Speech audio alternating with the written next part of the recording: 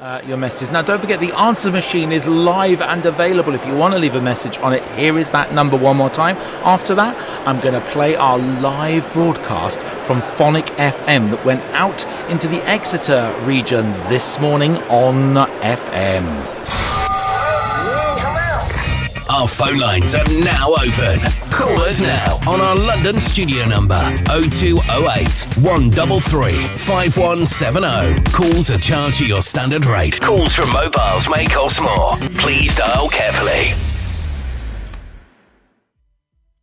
Lonely without the boys, though. That's the only problem. Well, they're here for you. I've got, of course, Chris and Will, and we love to catch up. It's one of my just most cherished fantastic opportunity. Let me tell my listeners what we're doing, folks, because what we're going to do is broadcast this on my live show. So I come each year to BETT. This is my 38th exhibition, and I come each year and I broadcast a live show at 3 o'clock on my radio station.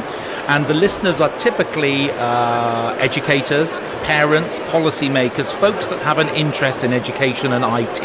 I interview people from the show floor. I interview VIP guests. I didn't get the Secretary of State for Education yesterday because she was late. And when she went on stage, the audience got up and left. Bless them, bless them. So things are not good here. At the Palace of Westminster. Really, really sad. Anyway, let's get the guys in. So I'm going to broadcast this later on, and we're hooking up, for my listeners, folks, we're hooking up live with a brilliant, one of my favourite radio stations, Phonic FM. And they do some marvellous work, and I love listening to the station. And I've got two of their presenters with me here in London at the BETT show. Of course, I've got Will. Hello, Will. Can I say hello? Hello. Excellent. And of course, got Chris. Hello. Excellent. And we're here and we're having a fantastic time, JD. You are. It sounds like, it's a party going on down there.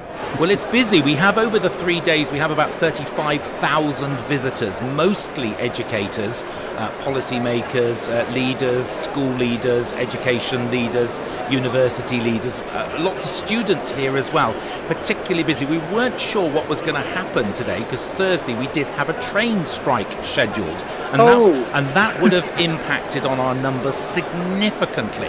Yesterday was really busy, and so we thought, well, have we foregone the burst in traffic on the Thursday because everyone's moved to Wednesday? But no, as you can hear, the evidence is on the airwaves. It's busy. It's delightfully busy. So typically about 10,000 people come to the show. These are not studio conditions, for which I can only apologise, but it's great to catch up as well. So I'll just ask the two guys here, Will and Chris, what they've been up to, what they've seen at the show floor. It is the world's biggest IT and education show, and it's everyone who is anyone is here showing their new stuff, and Will's a real big fan of everything technology. I mean, he's an uber geek, really, and you won't mind me saying that, really. What have you seen that's really caught your attention? I'm going to concentrate on the Catchbox because the higher education world has discovered BETT. I think this is the third year there's a head by BETT as part of the show, but it's got a scale now. There's definitely more interest in it, but the Catchbox is a sort of throwable microphone, so it relates into radio. And I was just checking with you, Russell, beforehand. I think there has been a teddy bear microphone. Well, we have, and we've used these in the primary school really well. It's a good control mechanism, so that, you know, if you're teaching a class of 30 kids and you're throwing some question and answering activity around, you want only one person to speak. And you basically throw the teddy bear around, and the one with the teddy bear speaks, and there's a microphone in the teddy bear which you capture the sound of a particularly difficult room, and children don't have to project their voices, and that's part of the magic of radio as well, because of course radio, if you're using radio in a school, it's like an invisibility cloak. You can't necessarily be seen unless you've got a camera in the studio, which some of our bigger brothers and sisters on the bigger national stations kind of do, because it's a marketing exercise for them. But for us, in school settings, we want to hide the identity of the children for their own protection, for their own safeguarding safety, if you like. And radio gives them an opportunity to speak, so it's using that same concept as well. Yeah, we've had teddy bears for a while. You're talking about a cube here, aren't you? It's a cube, yes. Yeah, it's not exactly the same as a primary school, but it confirms my idea that the universities could use a lot of the same techniques that BETT's known about for a long time. Yes. It's nice to have them here. Where have you been? That's what I'd say. Thanks for joining in. Better late than never, but that would be... Well, eventually they'll do a study of it all, and they will have something to contribute, I'm sure. That would be really good as well. Brilliant. Chris, what have you seen on the show floor? Well, yesterday I was just having a brief look around. Today I've seen the Orcam, which is a tiny little camera which reads things to you, and it also charts your progress through reading, and I thought that was really good. Brilliant, amazing, good educational tool, I'd say. Yeah. And yesterday I went to the Tower of London. He's such a tourist, this man, honestly. Yeah, what was that like? What was that like? Well, I could only see 3 exhibits because they weren't very wheelchair accessible. No, get out of here. You kidding me? No. Well, they're old buildings, and I don't think wheelchair accessibility was thought of all those years ago. Well, we need a stiff letter to your MP. That's what you need. I think a stiff letter to the King would do more.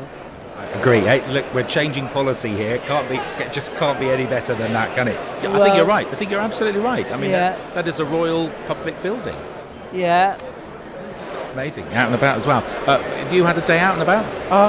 No, I'm concentrating on the show. But the other place we've been just now, just around the corner from Orcam, is Intel, and that's part of the Steam trail.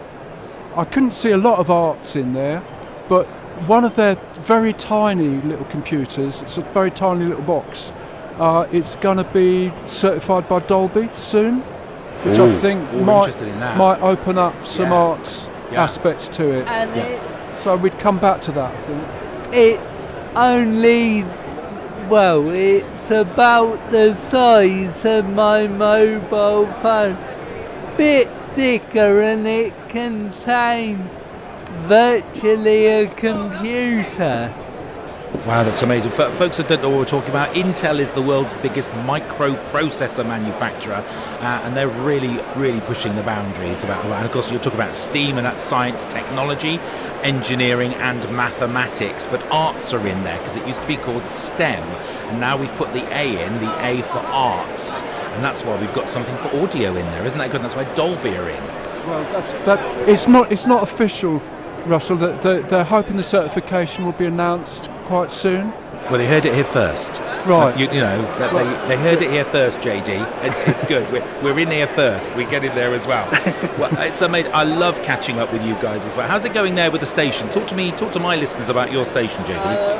Well, we like our station. It keeps chugging along, but they do need a new desk. Yeah. Tell us about the desk you need there, JD.